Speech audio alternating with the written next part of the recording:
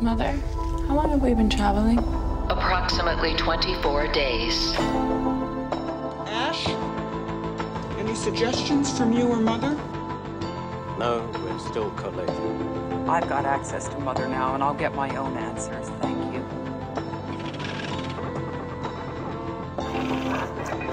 You are listening to Yutani, the podcast for all things alien, AI, robotics, sci-fi, and technology.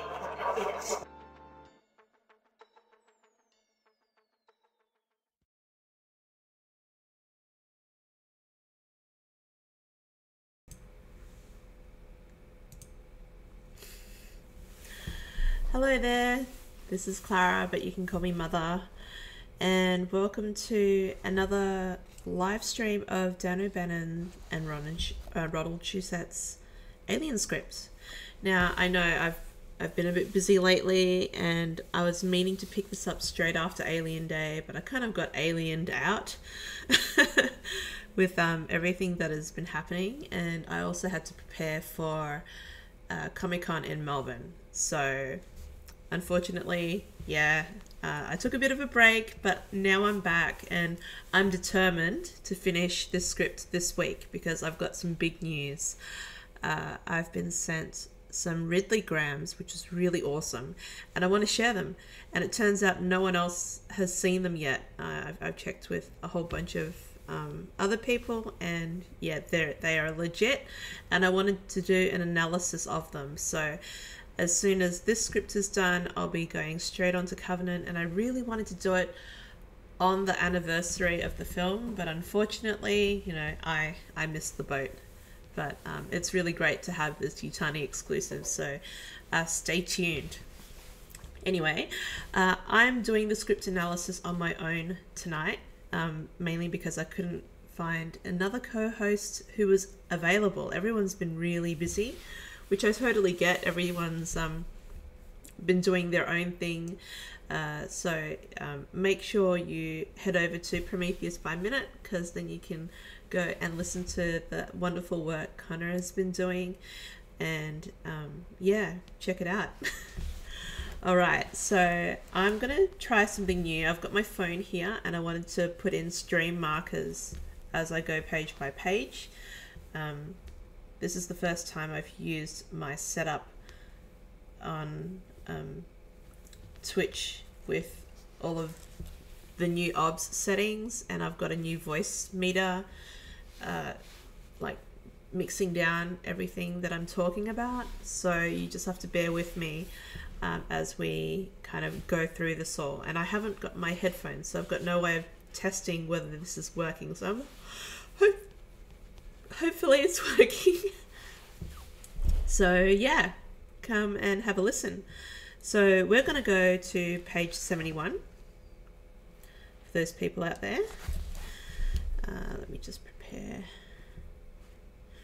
the next one. All right, so I've got my little friend here. Facehugger. So page 71 for those people playing at home. This is the original script, and we've got characters that aren't Ripley and Dallas and stuff like that. It's kind of all mixed up and around. So I'll briefly go through the characters' names in the front. Okay, we've got Chaz Standard, who is the captain. A leader, politician, believes that any action is better than no action, and that's obviously Dallas.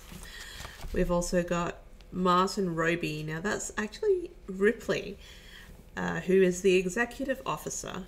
Cautious but intelligent, a survivor. Well, that's pretty obvious. Who's going to live to the end? Del Brassard is the navigator. That ended up being Lambert, and says that they are an adventurer and brash glory hound. Now, obviously, that's not the persona that Lambert played, but you'll find that some of these characters are a bit mixed up because this is the original script before some of the changes were made. Then we've got Sandy Malkonis, who's the communications tech, who is an intellectual and a romantic, and that's supposed to be, well, that's supposed to be Kane. Cleve Hunter is a mining engineer who is high-strung and came along to make his fortune. Now, I'm guessing that's Parker, because he's always asking about the bonus situation. And then we've got Jay Fast, who's an engine tech, who's a worker and unimaginative, and that's probably why he keeps on going right. And then there's a little note down the bottom here. It says, the crew is unisex and all parts are interchangeable for men or women. So if you didn't know that, it was actually Dan O'Bannon that had that idea originally. I was mistaken. I thought originally it was Ridley who chose who was to be the men and the women. And I guess like Dan wrote them as men in the script originally, but Ridley then chose who was gonna be women. So when Dan wrote the scripts and Ron wrote the scripts with him, they just had real people in mind, men or women, who could have played these parts. So it's really a credit to group effort as to who was cast as who, and I think it was Ridley who determined that it would be a flip on people's expectations that Ripley would survive, so Ripley was going to be female. Anywho, let's go back to page 71. So now, as you know, Roby, who is Ripley, pounds his panel. We made it. Damn, we made it. Standard says, you bet we made it, Martin. Set course for Earth. Accelerate us into star drive. Star drive, that's really interesting because we know it as FTL or light speed. So, that's really cool. Roby says, with great pleasure. Roby begins to punch buttons. Malkonis says, I feel like an escapee from hell. This scene dissolves to the exterior ship at light speed later. The ship's speed is so great that there is perceptible movement in the universe all around. There is a strange corona effect which causes the stars approaching the ship to appear blue and the receding ones to be red. This is redshift, made visible because of their incredible velocity. So I just want to pause it there. It's really interesting because I've been speaking to Bradley from Aliens Gateway Station, who I'm also a co-admin of that group, which is all about Alien and the EU, and if you're interested in comics and stuff like that, the books, as well as the movies, come along and join in. He is a bit of a science nerd like me, but he knows a bit more. I'm not really good at math, but I asked him to figure out the speed of the Nostromo and the Prometheus and the Sulaco, and when we put it onto a graph with exponential rate of growth for the technology improving, and also for a direct line, even though the directors of those films did not intend it, with the script and the way it's written, it actually fits quite well. So I'll be publishing that research and those findings on the blog later on, if you want to have a look at that sort of thing, because like I'm a bit of a nerd, he's a bit of a nerd. If you're a nerd, then you'll really appreciate that sort of detail. Anyway, interior bridge, outer space. They are unstrapping. I'm assuming it's belts. Roby says, that's the part that always makes me feel like I'm gonna puke. When we accelerate into light speed. Ah, there's the word, light speed.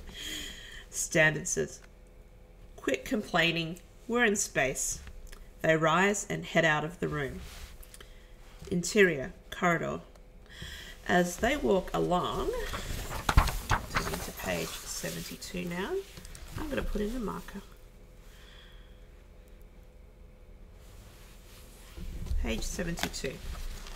Standard says, I think the best thing to do with Brassard is to just freeze him as he is. It'll arrest the progress of his disease, and he can get complete medical attention when we get back to the colonies. Just to let you know, Brassard was the one who got face hugged, even though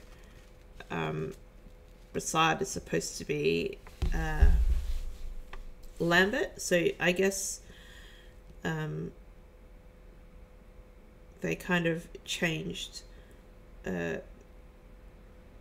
Kane into an amalgamation of Brassard and Malkonis, and Lambert was on her own, being quite frightened and not much of a brash glory hound as Brassard is being described as here. Anyway, back to it. Roby says, we'll have to go into quarantine, maybe for quite a while. Standard says, that's okay. He can remain in hypersleep until they're ready to treat him.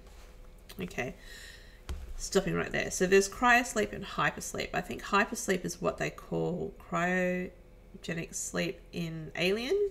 So it's interesting that Dan O'Bannon and Ronald Cusack came up with that originally in the script, and that's something that aesthetically the universe has stuck to in terms of canon or the way that they use the words.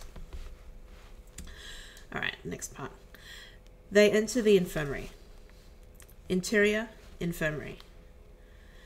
As they enter the room, they are shocked to see Brassard sitting up in bed, awake. Oh, okay. Brassard, hoarsely.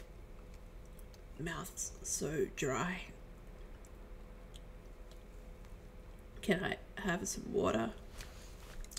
Instantly, Roby brings him a plastic cup of water. Brassard gulps it down in a swallow. Brassard continues. More.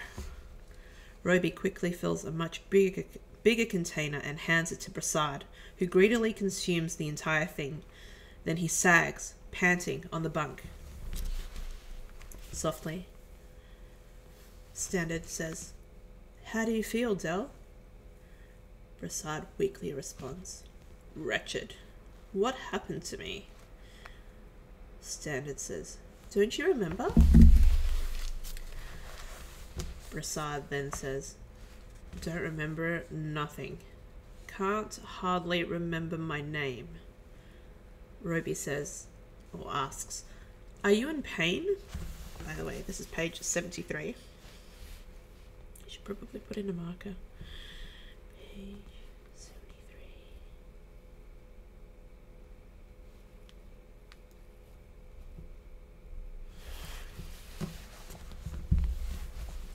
Roby asks, are you in pain? Brassard replies, not exactly. I just feel like somebody's been beating me with rubber hoses for about 6 years. Malkonis laughs at this remark. Brassard smiles faintly at him. Standard says, hell, you're in great shape. You've got your sense of humour back. Brassard says, God, I'm hungry. Roby replies, Del, what's the last thing that you can remember? Brassard then says, I don't know. Roby asks, do you remember the pyramid? Brassard says, no, just some horrible dreams about smothering. Where are we? Standard says, we're going home. We're in hyperspace. So hyperspace, hypersleep. Yeah, I see a pattern here. Malkonis says, we're going into the freezers now. Brassard replies, I'm really starving. Can we get some food before we go in the freezers? Standard laughs. I think that's a pretty reasonable request.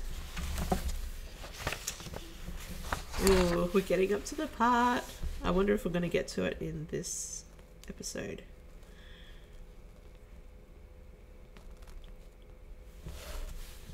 Okay. Page 74.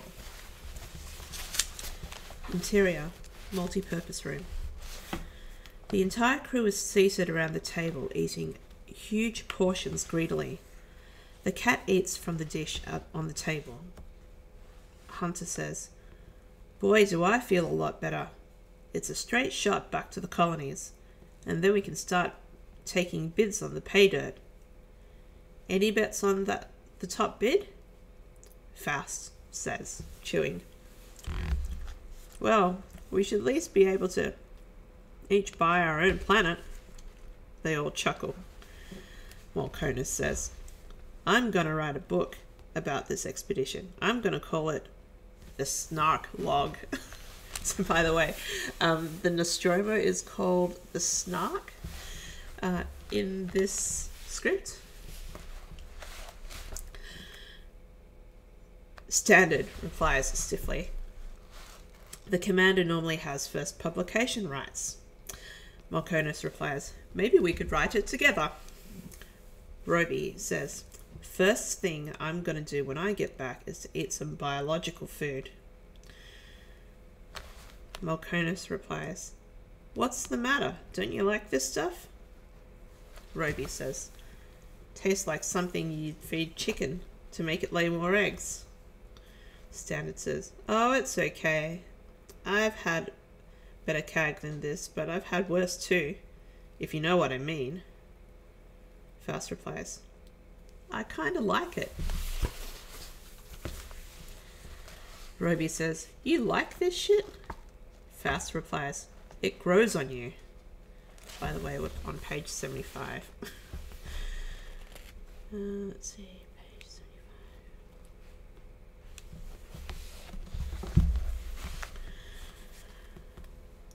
Roby says, "You know what they make this stuff out of?" Faust replies in a very annoyed tone, "Yes, I know what they make it out of. So what? It's food now. You're eating it." Roby says, "I didn't say it was bad for you. It's just kind of sickening, that's all." Hunt says, "Do we have to talk about this kind of crap at the dinner table?" Ooh, here comes the best part. Hold on.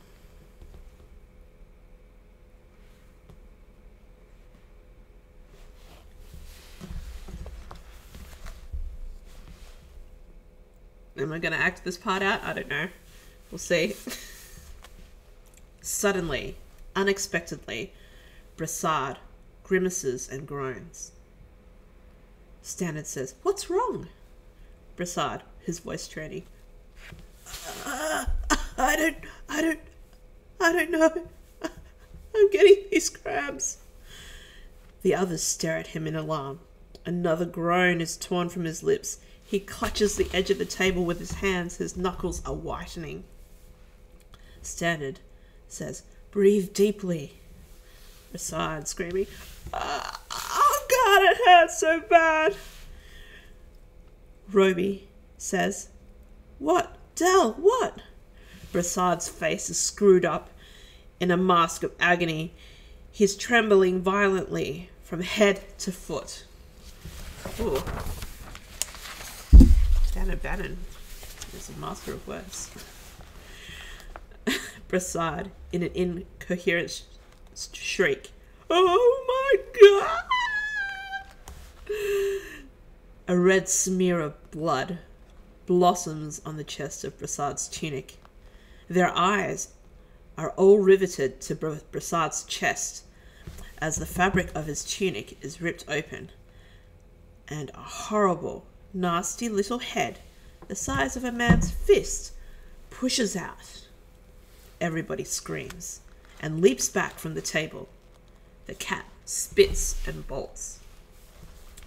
The disgusting little head lunges, comes spurting out of Brassard's chest, trailing a thick worm-like tail, splattering fluids and blood, and lands in the middle of the dishes and the food on the table, and scurries away while the men are stampeding for safe ground. When they finally regain control of themselves, it has escaped. Brassard lies slumped in his chair, a huge hole in his chest, spouting blood. The dishes are scattered. The The food is covered with blood and slime. Hunter says, "Oh no, oh no." Faust replies, "What was that? What the Christ was that?" Malconis says, "It was growing in him the whole time, and he didn't even know it." Slowly, they gather around Brassard's gutted corpse. Roby says, "That thing used him for an incubator." Exterior, ship, outer space. A hatch slides open on the side of the ship, and Brassard's wrapped body tumbles silently out. An electronic bass drum beats a dirge as Brassard drifts into eternity. Oh, that was a bit of a mouthful. I couldn't read that very well. Alright, now we're on to page 77.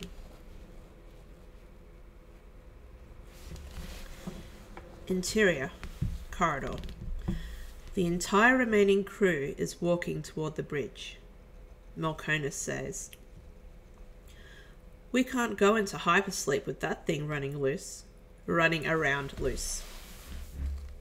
Hunter then says, "We'd be sitting ducks in the freezers." Roby replies, "But we can't kill it. If we kill it, it will spill all its body acids right through the hull and out into space." Faust replies, "Shit." Standard says, "We'll have to catch it and eject it from the ship." Malconis, sighing, "Well, I kind of hate to point it out, but all of our supplies are based on us spending strictly limited amount of time out of suspended animation. And as you know, we used up most of the time in harvesting." I want to just pause it there for a sec. So it's really interesting because a lot of people are always asking, you know, why do people bother going into hypersleep and stuff like that, especially with the Sulaco only taking 3 weeks to get to LV426. So in here, Malconis says that, you know, every single bit of like air, food, stuff like that is accounted for when traveling. So it makes a lot of sense that they would go into hypersleep when they're doing something like that. So yeah, it's interesting. It just makes aliens make a lot more sense. Alright, back to it. Standard says, "We've got about a week left, right?" Hunter replies, "And then we run out of food and oxygen." Faust then adds, "The water will still recycle." Ruby replies, "We won't need it then." Standard says, "All right. So that's what we've got. A week. It's plenty of time." Right. Page 78.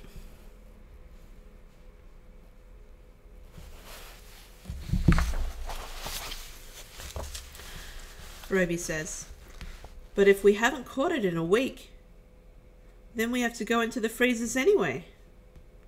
They enter the bridge. Interior, bridge. Standard says, "So does anybody have any suggestions?" Faust replies, "We could put on our pressure suits and blow all the air out of the ship. That would kill it." Standard says, "No, we can't afford to lose that much oxygen. We're going to have to flush it out." Malconis replies, "How?" Standard says, "Room by room, corridor by corridor." No one likes this thought. Malconis asks, "And what do we do when we find it?" Standard says, "We'll have to trap it somehow. If we had a really strong piece of net, we could bag it." Faust says, "We could cut a section out of that metallite netting. It won't hold up to that acid, but aside from that, it's pretty strong." Roby says, "We have to avoid injuring it. What we really need is some electric animal prods." Hunter then replies, "I think I could cobble something together. A long metal rod with a battery in it? Give it a hell of a shock. Standard says, good, get on it. But first, I'm issuing a standing order. From this moment forth, every one of us will wear protective garments, including helmets. Let's get down to the locker and change. By the way, we're on page 79 now. They start for the exit. Exterior. Outer space. The Snark continues on its way to the weird vortex of hyperspace. Interior. Corridors. In ship. Standard is walking purposefully along the corridor alone. He is garmented up in an unusual outfit which makes him look like a riot policeman, including a clear plastic helmet. He reaches a corner and turns, but this new passageway has a different gravity orientation. Standard seems to be walking down a vertical wall. He makes yet another disorienting turn, and now he is walking upside down. He reaches a set of steps and climbs them, or rather, down them. I just want to stop there. So I think Dan O'Bannon was deeply inspired by 2001: A Space Odyssey just as much as Ridley Scott was, and this part here is reminiscent of that part where in 2001 where you've got the spaceship stewardess bringing a tray of food, and she's walking in this corridor and walking up and around and going this way and going that way, and it's like a really show-offy way to show that they're in space, and that was kind of really amazing for its time. I guess compared to like special effects now, that sort of stuff would be green screened, or maybe they just do something else, but I'm guessing that they didn't add this in because it would have required them to build a set that was just not in the budget, because they blew so much on the ship and the space jockey and the outfits and stuff like that. So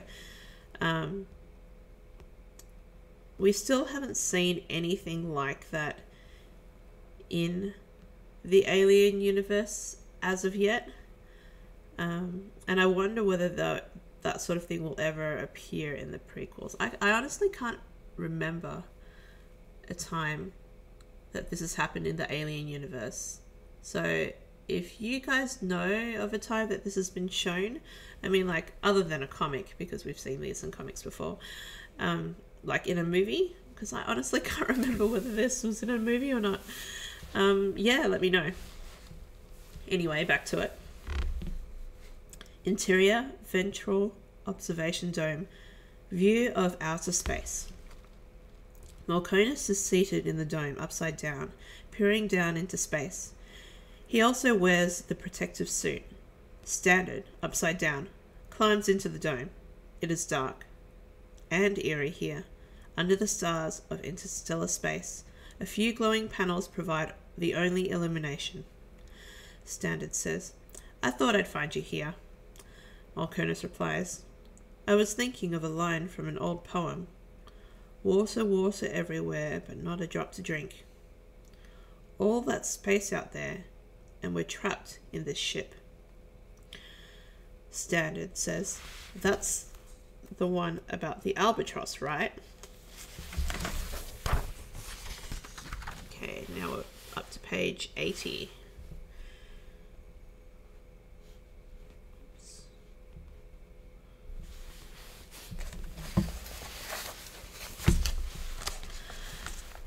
Malkonis says, we can't even radio for help. The carrier wave wouldn't reach its destination till long after we've died and turned to dust. We are utterly, absolutely alone. Can anybody really visualize such a scale of distance halfway across creation? Just want to stop there. In Alien Covenant's The Last Supper, where you've got the Covenant crew together, I think Oram says something about creation and majesty. I know that David says he believes in creation before the chest burster comes out, but I feel like it's kind of like a homage to this part of the script, and it's not supposed to be a sort of like religious saying. It's just trying to explain the expanse of space, and trying to explain that is trying to describe something that is unexplainable, like I think like God, to like the sensibilities of Dan O'Bannon and Shusett in the terms of sci-fi. For them, they're trying to convey this epicness, which is like beyond something that we can comprehend. Anyway, Standard says, "We came out there, we'll go back. A long time by the clock, but a short time to us." Malkonis says, "Time and space have no meaning out here. We're living in an Einsteinian equation." Funny they should say that, because we came up with the equations for light speed. Or should I say Brad came up with the equations for light speed, because he's like super smart, and I'm just interested in that sort of detail. Standard says, "I can see you're putting your spare time to good use." Leans forward. Standard leans forward and taps him on the knee. "Let me tell you something. You keep staring at hyperspace for long enough, they'll be peeling you off a wall. I've seen it happen." Malkonis smiles at him. "We're the new pioneers, Chaz. We even have our own special diseases." It's such a thing to say. I think it's really interesting, because that's something that Alex White, author of The Cold Forge, had come up with for Blue Marsalis, because she and her parents were pioneers in space, and they had their own sort of diseases, which was I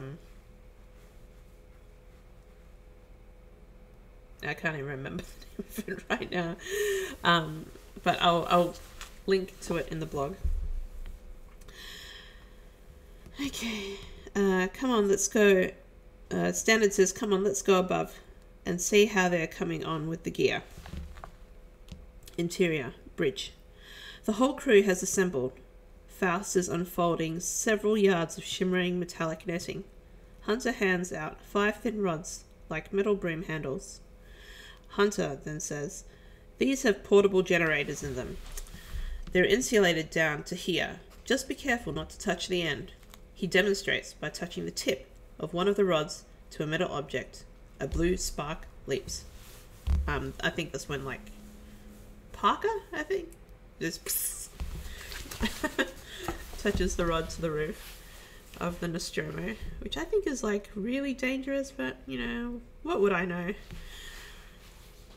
I thought it would short out the circuits, but apparently not. Maybe they're insulated. Alright, now we're up to page 81. I'm starting to get tired, so I'm glad I'm only going up to page 90. I'm getting old.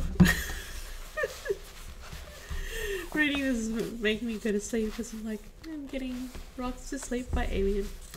Anyway, Faust says, "Might even incinerate the damn thing." Standard sharply replies, "I hope not." Hunter says, "Don't worry, it won't damage it. It'll just give it a little incentive." Standard says, "How do we locate the creature?" Faust goes, "With these." He picks up a small portable unit. Faust continues, "Tracking device. You set it to search for a moving object. It hasn't got much range, but when you get within a certain distance, it starts beeping." Standard takes the device and studies it. "These will be very useful. At least we won't have to go digging around in closets with our bare hands. Alright, here's the battle plan. We're going to break into teams, start systematically covering the ship. Whoever finds it first catches it in the net and ejects it from the nearest airlock. Clear?" Roby replies, "Even simple." Standard shoots him a vicious look, then continues. Standard says, "For starters, let's make sure the bridge is safe." Faust takes the device and turns it on. He scans around the room. Now we're going to page 82.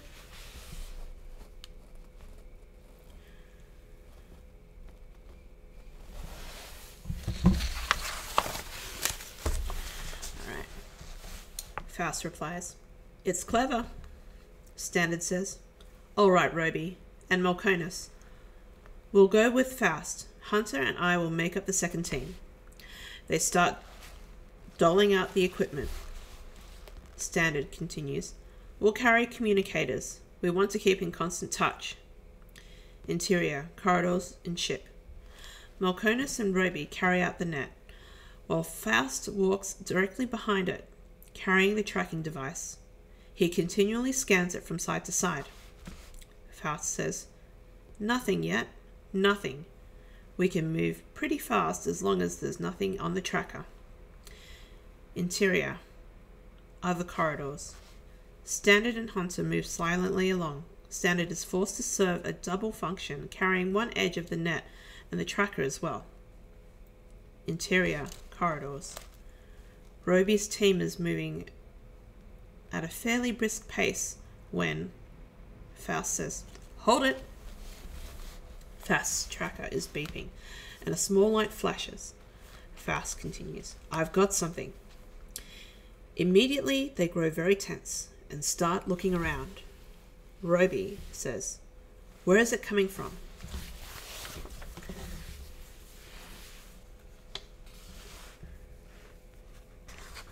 Now we're going to go to page 83.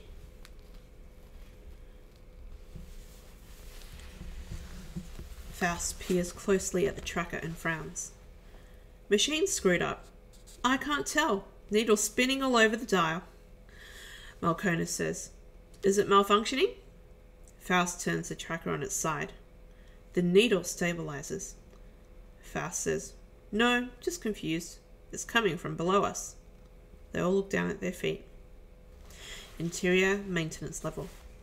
Roby, Malkonis, and Faust come carefully down a set of crude metal stairs into a drab, functional section of the ship. The corridors in this level are lit by rows of bare bulbs in the ceiling. The effect is ugly and confining. What a description. They stop at the foot of the stairs and move into position, spreading the net across the corridor. So we all know this part. This is the part where they find Jones. But, you know, we'll see how it goes in the script. Roby goes, "Okay." Faust, looking at the tracker and nodding down the passageway. "That way." They begin to walk down the passageway, footsteps clanging on the raw metal flooring. It is extremely dark. What happened to the lights? Bulbs burnt out. Nobody bothered to replace them. They switch on the helmet lights. That's interesting. They've got helmets on. They didn't say that before. Where did the helmets come from? Sorry, I'm just being an ass. Alright. Page 84. We are nearly in the home run. Camera follows them around for a couple of turnings, and then Faust continues, "Hold it!" They all stop quickly, almost stumbling. Faust continues, whispering, "It's within 4 meters." Roby and Malkonis heft the net, each keeping his prod in hand. Faust, prod in one hand and tracker in the other, has the unpleasant job of approaching the source of the signal. He moves with great care, in a half crouch, ready to leap back at any second. Prod extended, constantly glancing at the tracker. The tracking device leads him right up to the small hatch or door in one wall. Behind his plastic mask, sweat is pouring down Faust's face. As he sits down the tracker and reaches for the little door, he raises the prod, grasps the door handle and yanks it open and jams the electric prod inside. With a nerve-shattering squall, a small creature comes flying out of the cabinet, eyes glaring, claws flashing. Instinctively, they throw the net over it, but Roby says, very annoyed, Oh, hold it! They open the net and release the creature. It's the cat, hissing and spitting, and scampers away. Malkonis says, we're making fools of ourselves. Roby's communicator beeps. Roby says into the communicator, yes! Standard replies, overfiltered, we've got it up here, it's trapped. Get here fast. Roby says, where are you? Standard, overfiltered, food storage room. Roby says, we're coming. They dash for the stairs. Sorry, totally losing it here. I'm on page 85. Putting these stream markers in is like time consuming. Okay. Interior corridors and ship. Roby, Faust, and Malkonis charge down the hallways until they arrive at interior corridor outside food storage room. Standard and Hunter are waiting for them in hysterics. Hunter says, we saw it inside and slammed the door on it. It's in there now. On the other side of the door, crashing and banging can be heard. Roby says, what's it doing? Having a seizure? Standard says, it started crashing around after we locked it in. Standard says, Roby says, now what? Standard says, I guess we open the door and net it. Hunter then replies, I hate to open that door. Okay, page 86. Sorry, stream marker, page 86. Again, the thing can be heard crashing around inside. Standard says, it looks completely different from the first one. It's more like a worm with legs and tentacles. That's interesting. I guess they didn't have the final design for the alien yet, so if you have a look at Ron Cobb's first attempt of the alien, it's quite hilarious. It kind of looks more like a crab. But anyway, Faust says, well, we better do something. Hunter then says, maybe we don't have to. It's trapped in there. We could just leave it in there all the way back to Earth. Standard snaps, don't be an idiot. Faust says, I know what we can do. We can pump poison gas into the room and kill it. Through those ventilator slots there. He indicates a row of slots in the bottom of the door. Roby says, hey, wait a minute. That's all our food supplies in there. We can't pump poison gas all over them. Standard replies, once we kill the thing, we won't need the food anymore. We can go straight into hypersleep. Also, it sounds like the thing is already doing a pretty good job on our supplies. It may be fouling them all. So I just want to stop there. It's interesting because the alien seems, well, they don't really see it, but the alien seems like it's eating food because it's in the food locker. So, that's interesting. It goes into competition with what we've... Oh, not really. The neomorphs look like they eat human flesh. We've seen aliens brain humans before. So I guess that they do kind of eat, but we've never really seen them eat. Alright, Roby says, you win. Faust says, somebody give me a hand. I'll get the stuff. Interior corridor outside food locker. Later. Camera pulls back to reveal that they are fastening a large... By the way, we're on page 87. Oh, we're nearly done. I'm so tired. Funnel-shaped device over the ventilator grill at the bottom of the door. This funnel is attached to a thick hose which runs back to a large metal tank with pressure gauges. Standard says, get those masks on. They pull on gas masks. This stuff's deadly. I hope we know what we're doing. Standard says, go ahead, Jay. Faust turns on the machine. It begins to throb as it pumps the gas through the hose and into the room. Immediately, the crashing noises rise in crescendo and the thing can be heard screeching and squealing. I just want to stop there. So it's interesting about the whole poisonous gas thing, because they ended up using that in the Narcissus escape shuttle in the end of Alien, when the alien is like hiding, and you're like, why would you pump gas into those crevices? And maybe it's because they've had alien life forms kind of try to hitch a ride before in the gearing. Maybe that's why they pump gas into it. I'm not sure. I'm just guessing.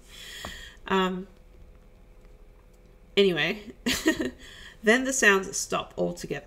Standard continues. Shut it off. Faust shuts off the pump. Roby says, now what? Standard replies, what do you think? Now we go in. Standard steps to the door and opens it. A thick cloud of gas billows out. Interior, food storage room. The room is thick with poison gas, and the men look like insects in their gas masks. The food packages are ripped to shreds, and the foodstuffs are scattered all over the floor. We're just about to reach page 88.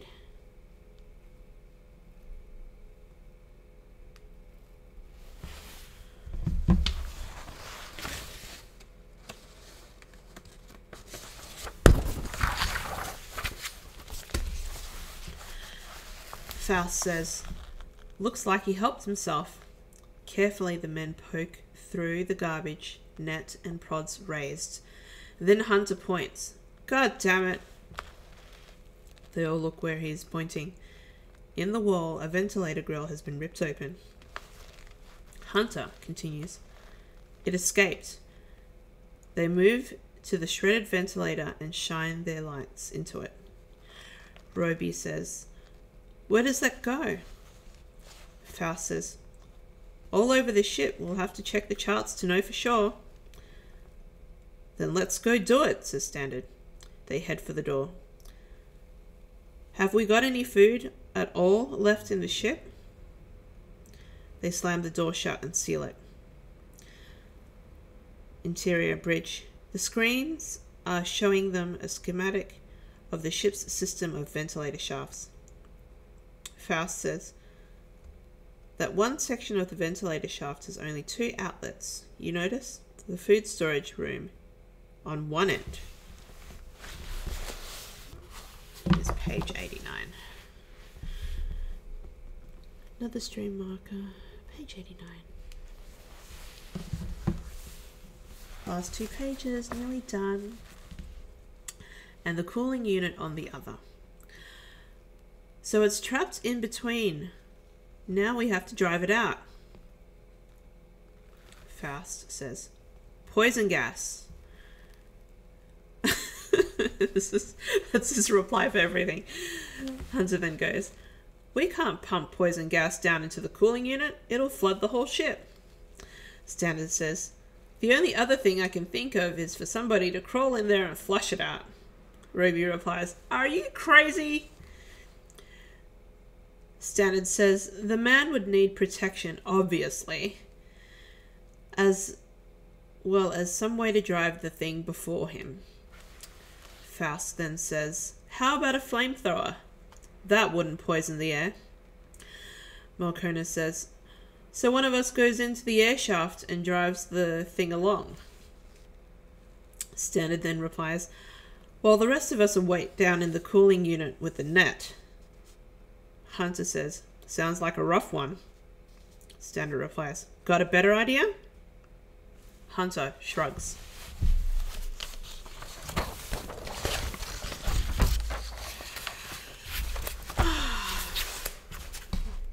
So this is going to be page 90. This is the last page. And then I think I'm going to head over to Facebook to do a live stream there. And I will, I'll have footnotes ready for this over the next 2 days. I'm a bit busy. I've got a studio party / open studio on Friday. So I've got to prioritize that. Anyway, back to it. Page 90. Roby says, so the only question left is who gets to crawl down the air shaft? Standard replies, "Let's be democratic." He tears 5 small sheets of paper from a pad on his console. On one of them, he draws a large X. Then he wads each piece of paper into a tiny little ball. He rolls the paper balls between his hands and tosses them onto the table like dice. "Martin, take one." Roby picks one up and unfolds it. It's blank. Malconis picks up another and opens it. Again blank. Faust picks up a ball and Standard immediately picks his own up. They are both blank. They all look at Hunter, who has not yet unfolded his. Standard continues. "Open it up, Cleve." Interior food storage room. Hunter is strapping on an oxygen mask and flamethrower. Faust is helping him. Finally, Faust hands him a tracking device. "Well, good luck. I hope you won't need me, but if you do, I'm here."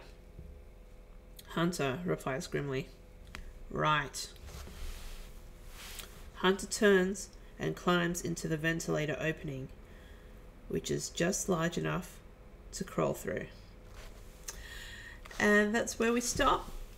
So, yeah. Oh, it feels so good to be reading an Alien script. Like, I've really missed this. I've been so busy doing other things, and even though some of them were Alien things, it's just so nice to be able to go back and do the stuff that I had intended on doing in the first place. So thank you so much for being really patient, and I hope you've been enjoying this reading. Like, I'm feeling really tired, so I'm gonna have to stop the stream soon.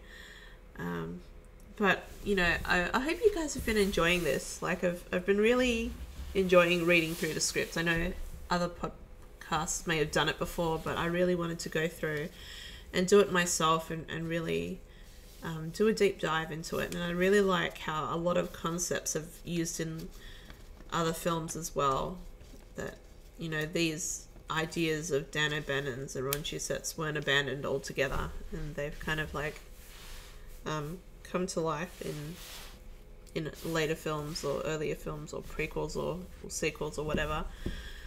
So yeah, anyway, thanks for joining me, and I will see you guys, I think, tomorrow. It's a bit hectic. I'm going to try to do the stream in the morning, like pretty soon after I drop my son off at daycare and my daughter at school.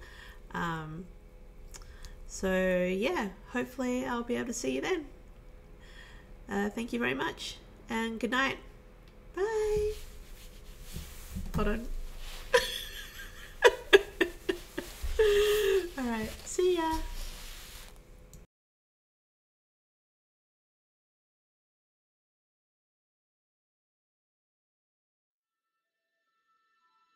Remember to like, share, or support Studio Yutani on Patreon, and subscribe to yutani.studio to stay up to date. Transmission complete. This is Mother 9000, signing off.